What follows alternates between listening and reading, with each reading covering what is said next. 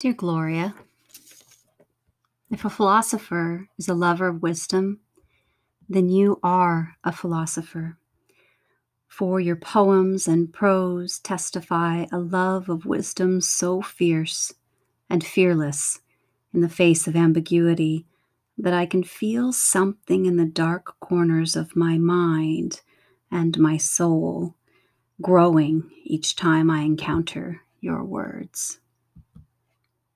I want to share a trip with you that I took to Big Bend.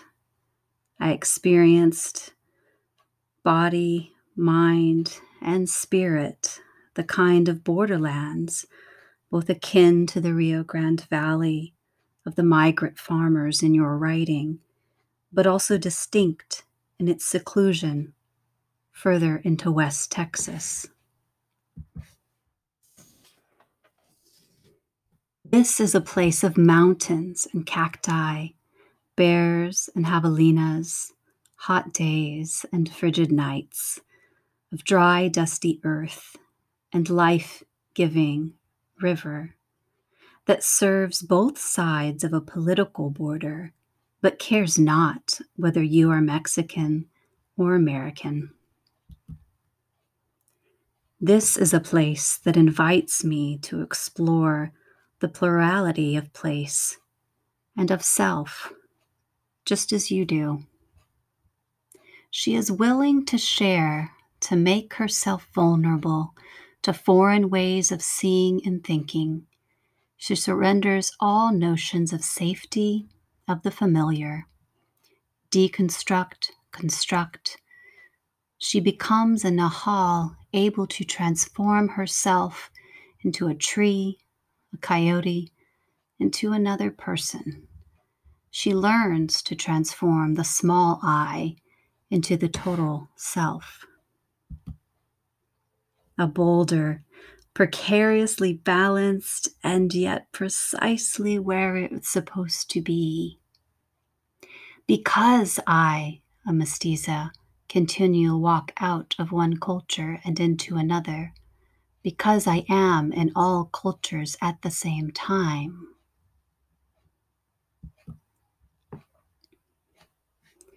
Even in the dry season, there is life if you know where to look.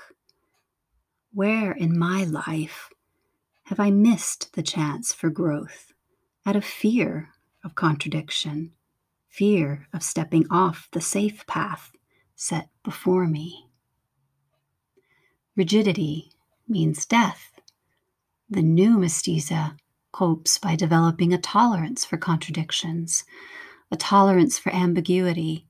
She learns to be Indian in Mexican culture, to be Mexican from an Anglo point of view. She learns to juggle cultures. She has a plural personality. Nothing is thrust out. The good, the bad, and the ugly. Nothing rejected, nothing abandoned. I loved driving through tunnels as a child.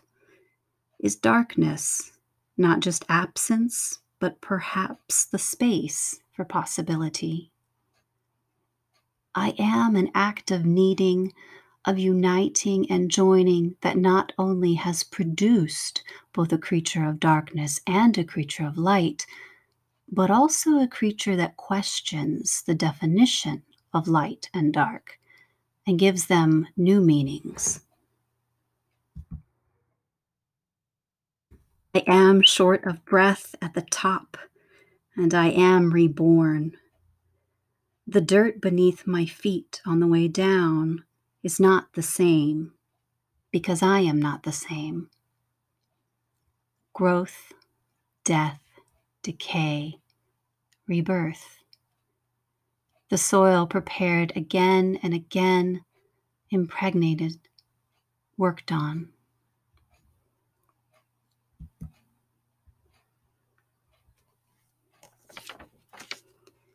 To step into the river means that I am neither solely in Mexico nor in the United States, and yet I am not without place. The river is not static. It is constantly moving, carving out the canyon floor, providing life to an entire ecosystem. It is not a line on a map. The borderlands here and inside us are not static. They are not the edges of life and culture. They are life and culture. At some point, on our way to new consciousness, we will have to leave the opposite bank, the split between the two moral combatants somehow healed, so that we are on both shores at once, and at once see through the serpent and eagle eyes. To the people of Bequiles, whose lives are attached to the river and the tourism of Big Bend, thank you for your hospitality. And I am sorry for the threat of a wall and all that means for your livelihood. Dear Gloria, as the sun goes down behind the edge of Santa Elena Canyon, I'm thankful to this place for showing me all of the possibility, the borderlands of mestiza consciousness.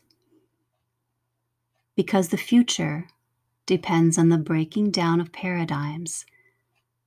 It depends on the straddling of two or more cultures by creating a new mythos, that is, a change in the way we perceive reality, the way we see ourselves, and the way we behave. La mestiza creates a new consciousness.